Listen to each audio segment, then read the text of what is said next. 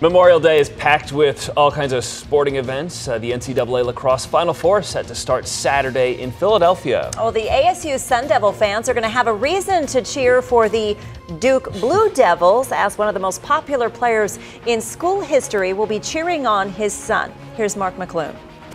He's the son of a Sun Devil legend, but Jeff van Raaphorst has carved out his own path athletically. The Duke senior was just named All-American, and this weekend will try to lead his team to a lacrosse national championship. I actually made a joke with my dad when I committed. I was like, well, you never got any Sun Devils, but at least you got a Blue Devil. So we caught up with Cade as he was coming off the practice field on Friday in Philadelphia.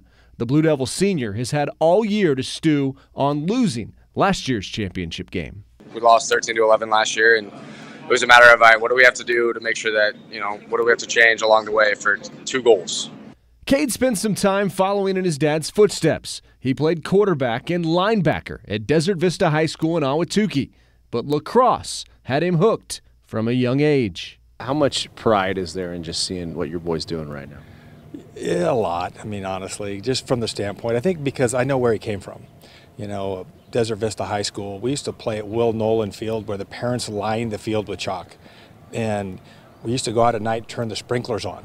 I probably owe the city some money, but it's really just a testament to if you have a dream, work hard, you can make it happen. And Cade's dad knows what it's like to play in big games.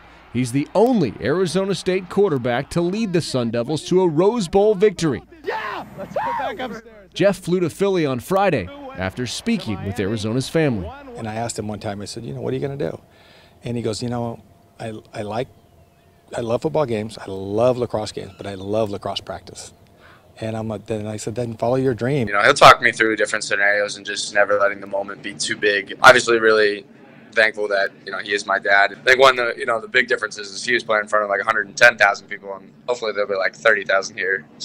And if you're trying to get a hold of Cade this weekend, be patient. The Blue Devils play Virginia on Saturday morning Arizona time. A win puts them back in the title game on Memorial Day. I deleted all my social media about 6 weeks ago just to kind of focus on the team. So if I'm not responding, that's why. But And Cade's lacrosse career won't be finished when the Final Four is. He's actually been drafted in the top 10 by the Premier Lacrosse League and will play and work next season in New York.